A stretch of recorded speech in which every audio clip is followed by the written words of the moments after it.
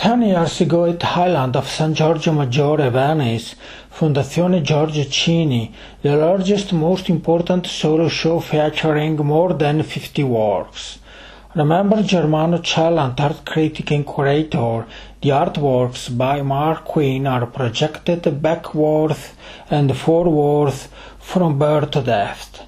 They are fluctuating images that concern the body and its flesh, and the joyous registration of its completion, both positively and negatively.